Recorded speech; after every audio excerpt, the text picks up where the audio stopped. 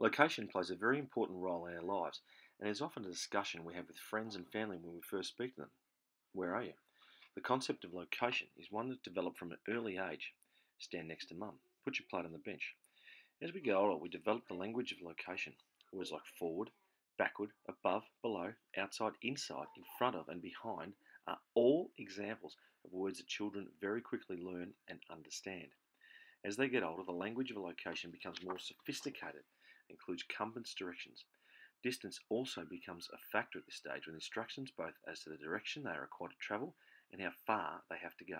The use of maps becomes very important for children as their initial maps represent things that are familiar to them in their lives, such as their bedroom or their route to school.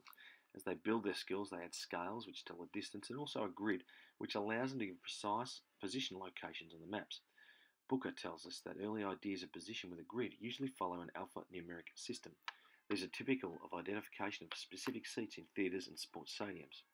From our resource from Scoodle, as you can see, we are using an alphanumeric system to be able to find location points on our map.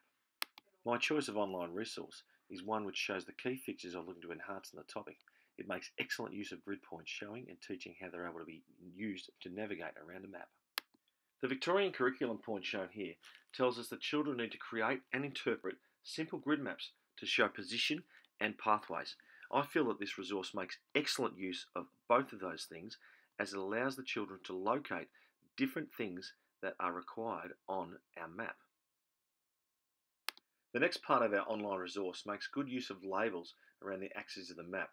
It looks at the issues of scale and compass direction, allows the user to know approximately how far they need to travel on the map and how far to the next destination.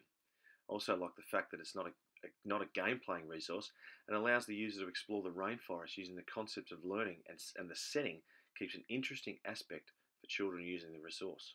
An important issue in the teaching of this topic is one of language. Every day, children are hearing and using terms such as go left, go right, backwards or forwards. To better understand the topic, they need to develop the language of location. Jorgensen and Dole tell us the language of location includes words used to describe objects in relation to others. Direction is another important aspect of geometry and location. After spending their lives learning left and right, they suddenly have to use the points of the compass. Once these are mastered, further complications are put into the mix, with the compass going from 4 points to 16 points. Booker advises us that as children extend their understanding, they move from only using direction to add distance. With the use of more commercial maps, children are introduced to the notion of scale. The resources studied address these issues as they take the children through them one at a time and allow them to gain knowledge required to be comfortable using them and to translate that to other real-world situations. The resource allows students to gain knowledge of the language of the location, use the points of the compass, navigate around the map, and use the scale to ensure they are travelling the correct distance.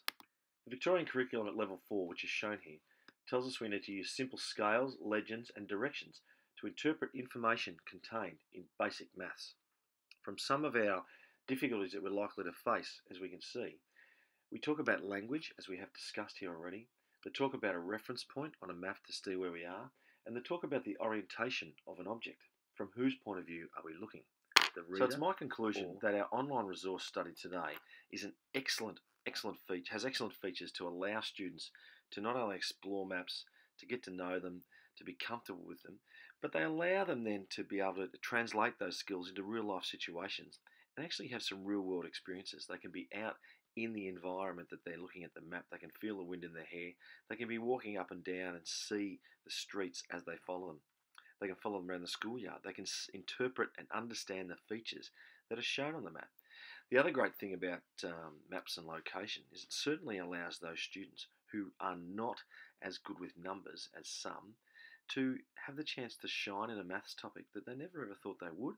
And it gives them the opportunity to be able to feel so good about themselves when they can follow a map, when they can get to the end result, and they can make differences to their own lives exactly the same way as others.